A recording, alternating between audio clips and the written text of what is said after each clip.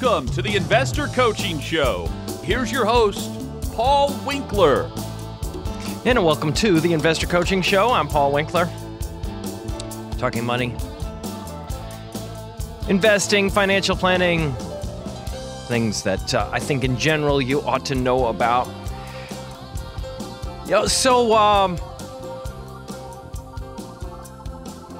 One of the things that I've been, just discussing with a few people here and there, you have like identity theft protection, those types of things and those types of programs out there.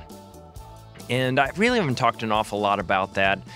And in general, I think that the risks they're just getting really, really out there as far as people getting their identity taken and then being scammed and just the risks of that. And and a lot of this stuff, it's not terribly expensive to go out and get that type of protection, but it doesn't protect against everything.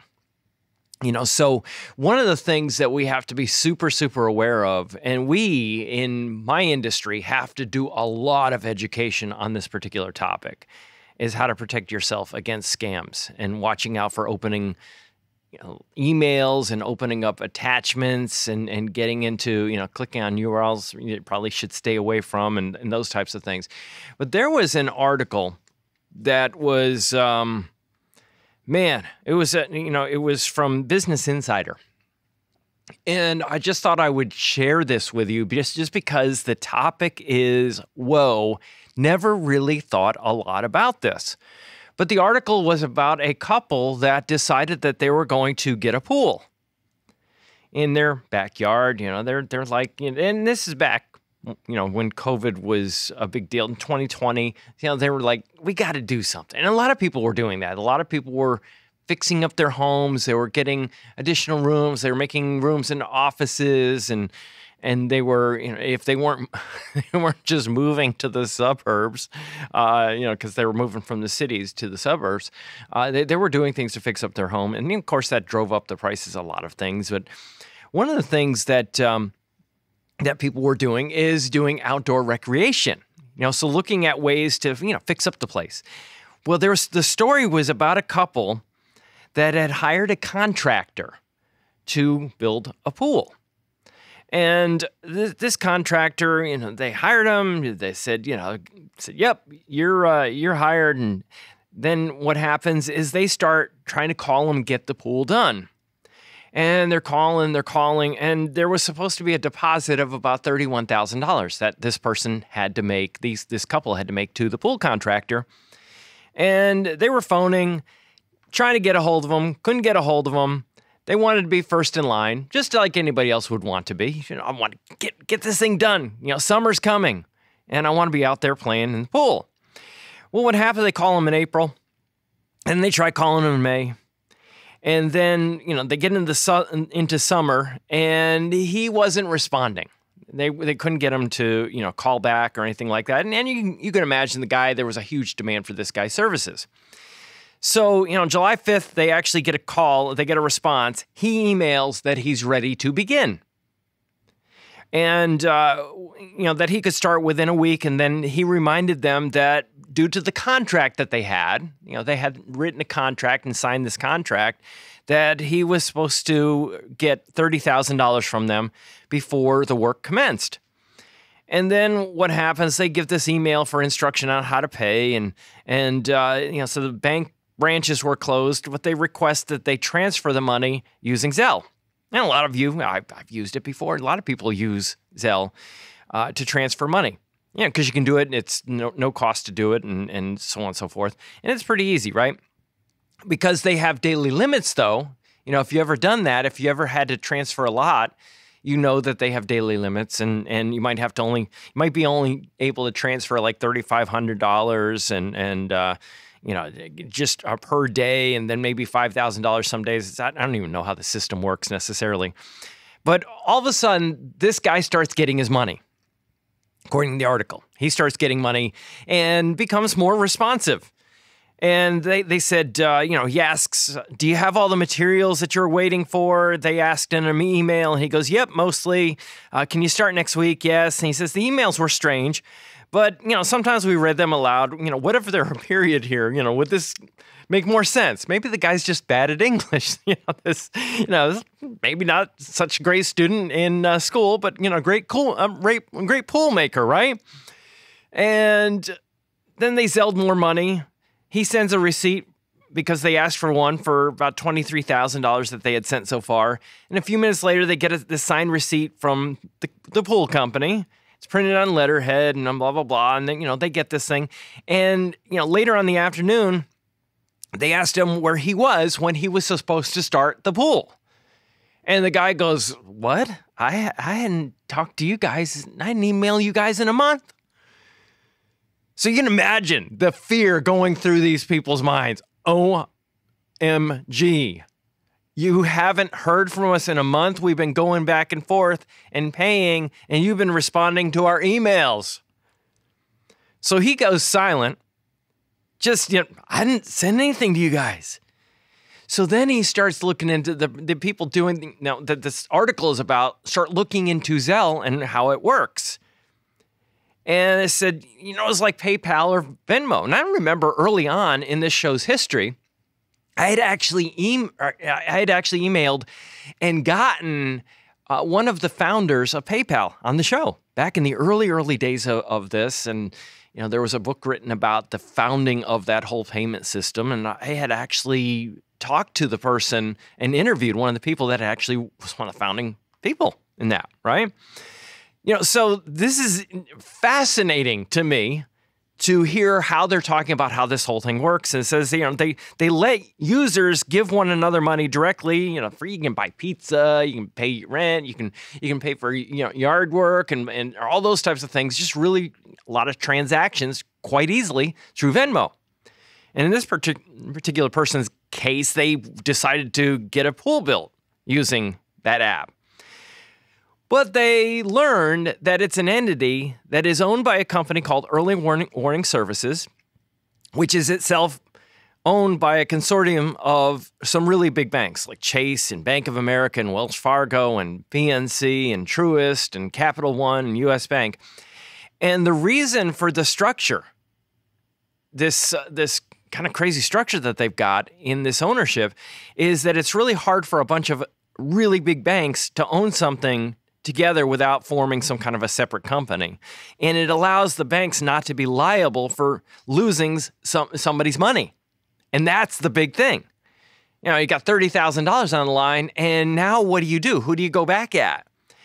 And of course, the company comes back and says, hey, we don't have this, we don't have a bad record at all. And, there are people out there, politicians, that are actually looking at this. And there was one report that there were 45,000 incidents on, with Zelle scams in 2022. So it's not that it's used a lot, and it may look like a huge number, but it's a small percentage. But still, that's a lot of people getting scammed out of their money. And what happens, they had looked back at the receipt in this, in this case with their pool. They look back at the receipt and they noticed something that, oh my goodness, the letterhead actually had typos. Didn't notice that before. And then they start looking at the Zelle where they send, because you get the email address and that's how you send payments through this network, right? And they start looking and they go, Sunshine Yasmin 48 is one of the email. And they're like, what's that? Personal Breezy at Gmail? What? And they're looking at who they had sent money to, and they're beside themselves, this couple. Now, what happened is they started recognizing that trust is really a big deal. And I've talked about this here a lot. What is amazing about the American economy is that we could have a perfect stranger fighting to get our car back if our car's stolen or if something is taken from us. It's interesting that we don't think about how property rights protection is the foundation of how this country works and how the economy works. And they're going, this is a big deal. Property rights protection. But what's my property right protection in this particular instance? So they contact Chase and their bank, and And the person's, nice enough that they get on there, but they're looking at getting a fraud specialist, but they don't know what to do, and they don't know that they can't do anything. Here's where it gets interesting. So here's what happened. They said once whoever it was that got into Gary's email, that this was the pool contractor, they could look through every correspondence. So somebody got a hold of this guy's email, the pool guy. They got in there. They're looking through all the different transactions and emails and all the things that are going on in his company. They familiarize themselves with the contract, and then they see how much is owed. And then what they do is they start perpetrating the fraud. And, they said it's best not to have the victim send you anything directly. But what they do is they hire people to receive the money. And you have the person, the Breezes and the Sunshine Yasmins and those email addresses that I was saying. That's how it happened. And these people, more often than not, they said these email addresses that the money's going to, they're duped themselves. And a lot of times what it is a work from home scam. You see all these things. You can make money from home and make money from your own computer. You don't even have to leave your living room. You don't have to get out of your pajamas and you just sit there and hang out at the house and you make money. Well, what happens, they think that they're moving money to and from bank accounts as part of some kind of legitimate business. That's what's happening, these work from home people. Or maybe all they know is that they get 10% of the money that they forward, and they forward to another Zelle account, and then they don't ask any questions. The people that are working from home, they're just like, I'm making a paycheck. I'm good. Don't ask any questions. I don't know anything. I don't even suspect anything. So Personal Breezy most likely passed our money, they said, onto another account. It may have gone through Estonia, and it says the P2P app that converts money to cryptocurrency. Or whoever got the money next used it to buy a Target gift card, and then they were resold in the dark web at a discount. That's another thing that's going on. You can buy these on the dark web, you can buy discounted cards. Anytime something sounds too good to be true, you've heard me say this many, many times regarding investment products that have guaranteed rates of return and they're higher rates of return than you're getting at your bank or anything like that, or there's no risk. Suspect maybe something's up. Just be buyer beware. Because sometimes you're not going to get protected. You would think that there are all kinds of protections, but there aren't necessarily. So what happens, they take these things, they resell these, these Target cards and things like that, and they turn it into crypto.